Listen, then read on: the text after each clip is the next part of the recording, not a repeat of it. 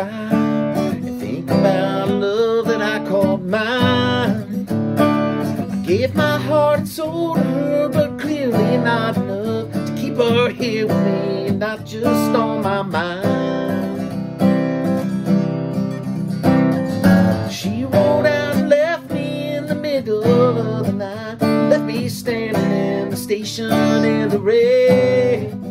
I could hear that whistle crying as she rolled on out of sight. Now I think of her each time I hear a train. And that's why trains are lonesome.